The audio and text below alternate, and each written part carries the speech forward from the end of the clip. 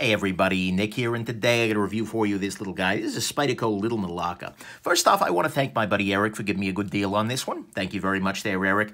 Next thing, size comparison. Of course, here it is against Spyderco Nilakka. You can see the blade here is honestly not that long. I mean, this is a small little knife. It is notably thicker than the Nilakka by a pretty substantial margin, but it's not a very large knife by any stretch. Here it is against the Spyderco Dragonfly, which is another smaller knife, and you can see that in terms of like measured blade length, they're about the same, but the little Nilakka packs in a fair amount more actual cutting edge. Right here against your Ontario Rat number 2 and steel wheel cut jack 3-inch. So that gives you a sense of the size. One thing that's new and interesting about this is the flash batch. This is what's called a flash batch, and this is the first time that Spyderco has done this. They did 2 of these this year, the Don Dao, which is a big old sword thing, and then this little guy. And what this is a short run of an entire model. You can see here that only 1,200 of these guys are being made, of which this is number 465.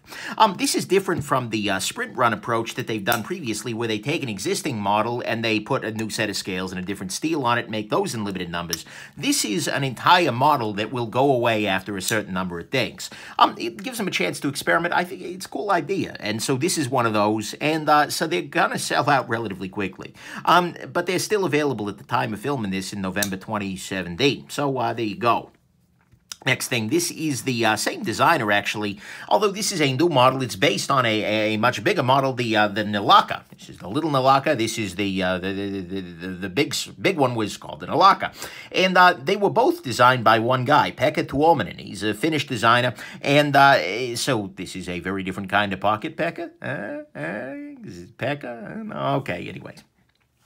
But same designer and same basic ethos as the full-size one. Then finally, this guy is being built at the Taichung factory over in Taiwan. So anyways, let's go ahead and jump into the good, the great, the bad, and the ugly of this little knife here. First, on the good side, it is a nice small knife. Seriously, the size of this guy is tiny. It's going to be legal by most legal definitions, you know, even in the most restrictive of cities, as long as they're okay with locking knives. And so that's a beautiful thing. And it also provides a nice, stylish, and gentlemanly option. People are going to look at this guy and think, oh, well, that's kind of neat, or, oh, that's kind of weird, more likely. But they're not going to run for the hills and whatnot. This is a stylish knife, and in some ways more so than, for instance, your Dragonfly here. This is a more stylish gentleman's folder than that is. So I kind of like that, and I like the fact that Spyderco is willing to make something that's very small and very sharp. We'll get to that in a little bit here. Next thing, I gotta say, the clip I like in some ways. It's a hot spot, but I like the fact that it's a very big clip. It sounds a little weird to say, but on a very small knife like this, you actually want a relatively large clip that helps to keep it in the pocket. Because this guy, being a little on the heavy side, will very easily jostle around. So having a wire clip, which works very well, on here is a very, very nice choice. So next thing is, there are some nice details on this guy. I mean, for instance, you can see that there are some nice contourings in here. So in here, getting into the spider hole, that's very nicely done. They've done some nice roundings on the edges of the G10 here. All throughout. You can see that there are nice flush fit screws here. I mean, every screw does not actually stick out past the G10, so it's pretty smooth in the hand and in the pocket. And one little detail I noticed is, take a look at the blade. There is actually a tiny little swedge here. On both sides, the blade narrows down, and then that swedge goes away as you get closer to the tip, which is already very, very small and fine. But that's kind of a neat little thing, and it turns the blade from being a, you know, just little polygon into something a little bit more interesting and different. So I appreciate those little details. And then finally, probably the thing I appreciate most here is the fit and finish. This is a beautifully finished knife. The Taichung factory is very, very good at fit and finish. Probably Spyderco's best, although Golden's getting close these days. But the thing is, it has some nice touches. For instance, this metal back here, guess what? That's 3 pieces of metal. Can you tell? No, not really. I mean, if you look very closely, you can see little tiny, you know, dings or something like that. But for the most part, this looks like a contiguous piece of metal, which is neat. And all of these edges here are very flush. See, you know, running your finger across here, you can't really feel the transitions, which is great. The centering is absolutely perfect on this guy, and it is very, very smooth. The Taichung plant does great work, and this is no exception.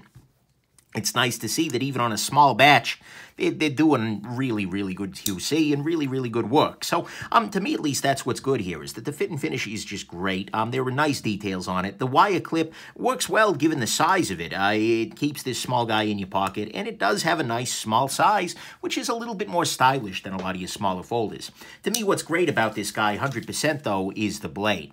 And I say that for two reasons. For starters, the steel is good. It's RWL34, it's named after Bob Lovelace, actually, but it's a solid steel. It's a stainless steel, but it cuts very effectively. It takes a very brilliant edge, and then the edge on this guy is just unfathomably thin. It's incredible. This knife cuts like crazy. I mean, I can take just this entire little booklet, I mean, and this is a considerable amount of paper here in newsprint, and it goes right through it like freaking butter. It's incredible. I can cut into the spine, and it still goes in like butter. Single sheets of paper, it just laughs at. This knife cuts like nobody's freaking business. You know, I said the same thing about the full-size Nilakka, which had this same very aggressive flat grind all the way down to the bottom, but holy crap, is this a reminder of how crappy modern knives are at cutting things? You have this incredible edge on this guy, which you put this through cardboard, and it's just like you can hear the knife laughing as it just slashes through like a freaking lightsaber. So I love, love, love this blade. This blade is spectacular, and it is absolutely great to me. So that's the great, is that this knife just cuts like nobody's business. It's amazing. Next thing, so in the bad side, that is, I am not in love, honestly, with the huge signature blade branding on this guy. I mean, certainly the maker can put whatever they'd like on the blade, but at another level, it's not all that classy. They've got a lot of writing on this blade, and this could be a very nice little gentleman's blade, so I wish they had done something a little bit different with that, you know, made this whole area something closer to down here. I don't know. There must have been a better way to do that, because as it stands, I'm not super impressed. I mean, heck, even you got a whole bunch of space right here that's kind of boring. Throw it in there. But, you know, not a huge deal. Next thing, the white G10 or ivory or whatever you want to call it, I think they're probably calling it ivory, does take stains over time. I mean, you can see at the edges of this, there are little bits of, and especially if you wear this with brand new blue jeans or something like that, G10 will definitely take on the coloration of other materials. And so, although I think it looks very attractive, white G10 will not stay white for long, and so something to keep in mind. Next thing, I gotta say, the proportions of this knife seem a little bit weird. I mean, you have a lot of handle and very, very little blade.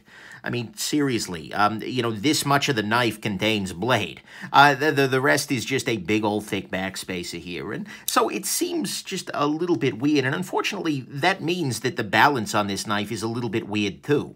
This knife balances all the way back here or so, and I'm not in love with that. I gotta be honest with you here. I mean, I can see why they made the big chunk of backspacer, and maybe it was more economical to not mill out the center portion or something like that, but honestly, the balance is very, very back heavy.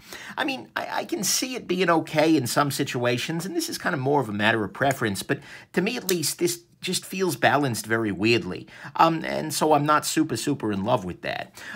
Next thing, the ergonomics on this guy, speaking of this in the hand, they're just not great for me. Because the clip on this guy, although I like it very much for retention, makes this not, you know, this is definitely sticking up into the hand. And although it fills the hand a little bit more, it's, with the wire clip, unfortunately, turns, if this were one smooth surface, it'd probably be a little better. But it turns this into two distinct areas of pressure, and I'm not super in love with that. I mean, the other thing about the ergos on this guy is that it is kind of easy to slide up onto the blade here.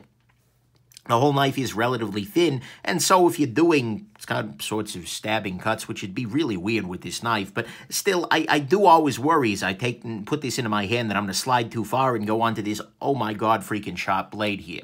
So that's something I'm not super in love with. The ergonomics on this guy, given that it's pretty blocky, just aren't doing it for me. The knife is also a little bit thick. Let's just be real here. I mean, like I said, if we put this up next to the Delica, you can see here that this is a thicker knife by a decent margin.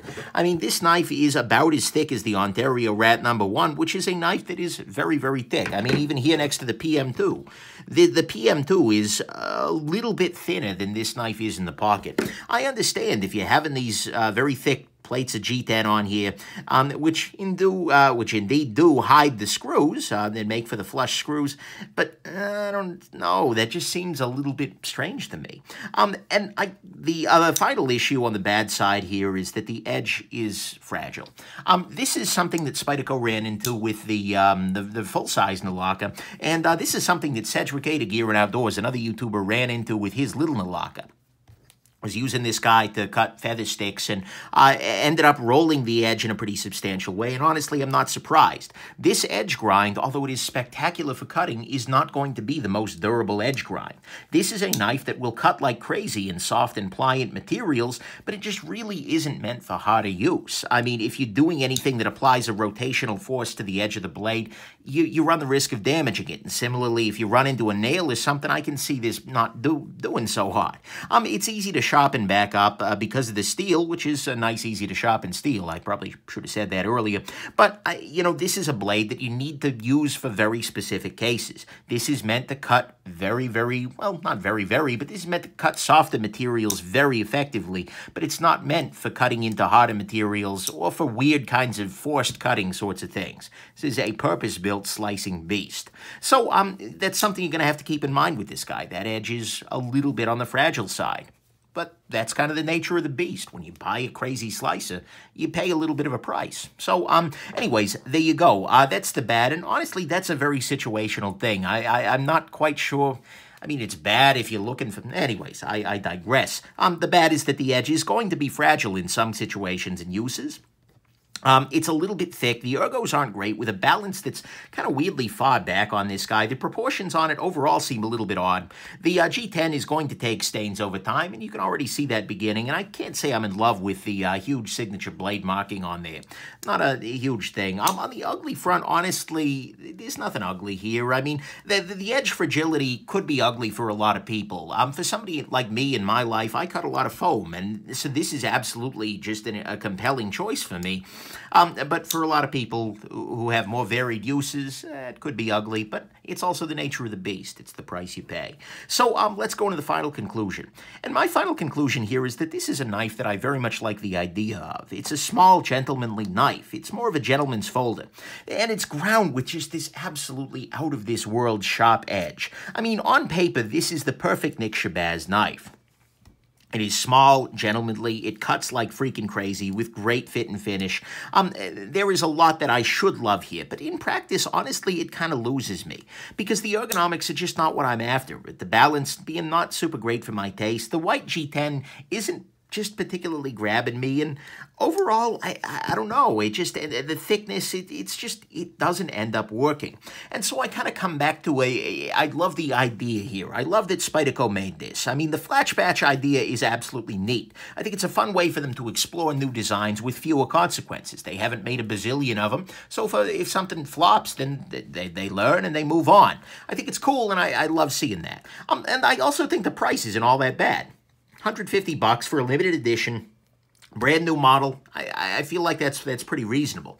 And I feel like Spyderco is also one of few companies that are actually even making knives in this size range. I mean, most companies are making huge freaking, this is the competition. I mean, so Spyderco is one of few people doing this, and they're I think they're the only production company out there that's even willing to release a knife that cuts this well.